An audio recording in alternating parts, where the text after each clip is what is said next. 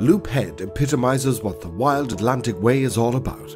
Panoramic cliff views, vast skies, invigorating salt breezes, abundant local seafood, your choice of aquatic activities, and plenty of quiet beauty spots where you can pause and wonder at this unforgettable part of the world.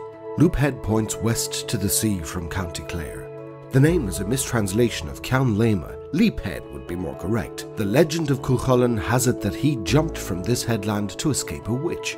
Others reference Diarmid and Gráinne's Rock and their leap away from Fionn McCool to the nearby sea stack. Visit this European destination of excellence in aquatic tourism, cited the best place to holiday in Ireland by the Irish Times. You'll be blown away.